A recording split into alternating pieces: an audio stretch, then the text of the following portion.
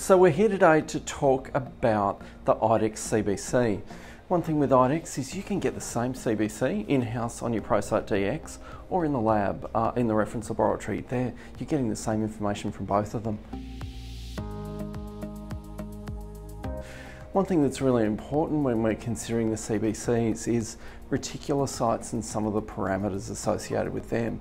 You know, we all know that reticulocytes are a marker of regeneration. So if we have a patient that's anemic, the reticulocyte count is going to give us direction as to whether it's a regenerative or a non-regenerative anemia. That's going to influence our further diagnostic steps, and it's also going to influence how we manage that patient. Keep in mind that sometimes it takes, for the reticulocytes to develop in the bone marrow, the full maturation time is 5 to 7 days. So if we have a really acute onset of anemia, it's going to take 2 to 3 days to start to see reticulocytes in circulation. So with a really acute anemia, we may have what we call a pre-regenerative anemia.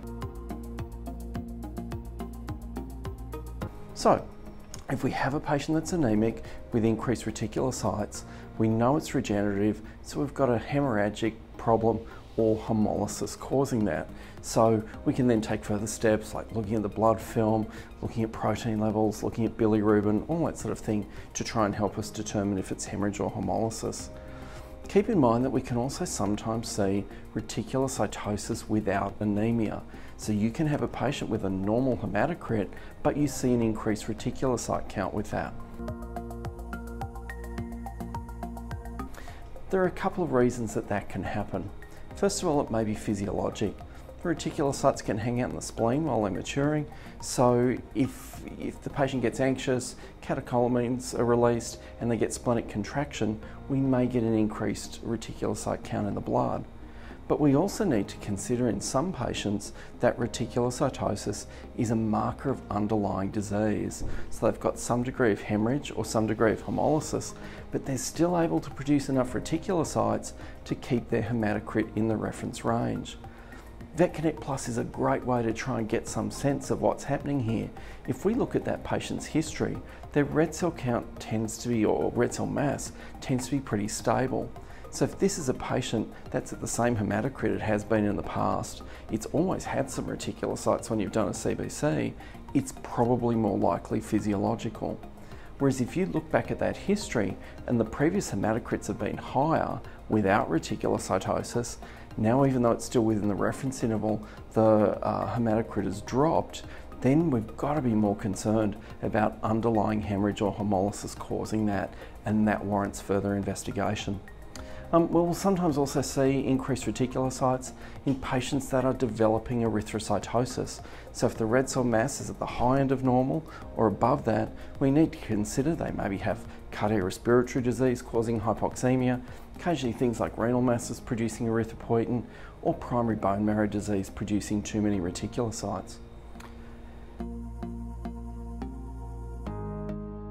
Another thing we need to consider is reticulocyte hemoglobin, which is a more recent parameter that we've started reporting on the ProCyte and now in the reference laboratory as well. Reticulocyte hemoglobin is a marker of iron availability for red cell production. It's always been a challenge for us to try and determine iron deficiency in the past. Serum iron levels are really only just reflecting what's passing through the blood at that point in time. They're not a marker of storage. The iron panels that they do in people are notoriously unreliable in dogs and cats. We sometimes look at the red cell indices like mean cell volume or mean cell hemoglobin concentration. The challenge with those is, in a dog, the red cell survival is about 100 days, maybe 70 to 80 days in a cat. So because they're at average of the cell size, it's going to take quite a bit of time for those to drop when iron availability reduces. Whereas reticulocyte hemoglobin is looking at cells that have been produced in the last few days and are only in circulation for a couple of days. So it's giving us a much more acute indication of the availability of iron. So there are a few reasons that reticulocyte hemoglobin can be low. It can be true iron deficiency. So a patient with bad GI disease that's not absorbing iron, or a patient with chronic blood loss, so external or internal parasites, bleeding masses, bleeding GI lesions, and that's going to cause iron deficiency. It can also be a reflector of inflammation. With cytokines being released with inflammatory disease, a protein called hepcidin gets produced, and what it basically does is it traps iron in the enterocytes, in the macrophages, in the hepatocytes, so it's not available for erythropoiesis, so the reticulocyte hemoglobin can drop. We also sometimes see it with portosystemic shunts, not very common, but we might see that.